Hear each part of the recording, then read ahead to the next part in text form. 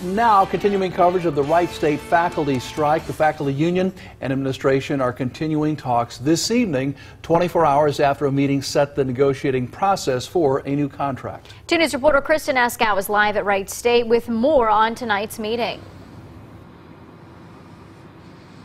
Mark and Brooke, the chief negotiator for the union, told me he was, quote, cautiously optimistic heading into tonight's meeting, but says faculty members could be back in the classroom as soon as Thursday. Now, this comes as the Wright State Board of Trustees announces they'll have a special executive session tomorrow.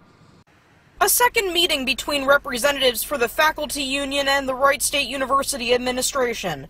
This comes the day after a 4-hour meeting that union officials say set up the framework for negotiations. There did seem to be an interest in trying to resolve these differences. The union's chief negotiator, Rudy Fichtenbaum, says his team prepared specific proposals to the administration for Monday night's meeting. We're going to offer the university some, I think, substantial financial concessions, and, in return, we hope that they're going to reciprocate. Fichtenbaum says, in ways that protect the union and quality of education at Wright State.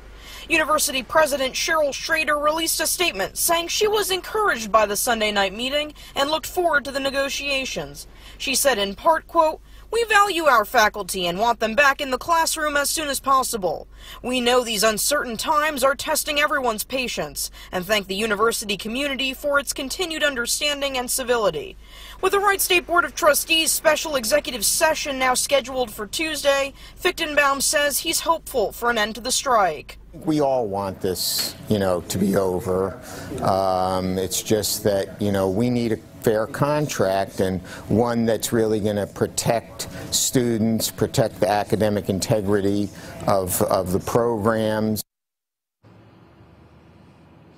And the chief negotiator told me he's hopeful there would be substantial progress tonight, but wasn't sure if a deal would be made. But we're still waiting right now to find out what exactly is going on inside that meeting. No word of a deal just yet. For now, we're live in Fairborn. Kristen Eskow, 2 News, working for you.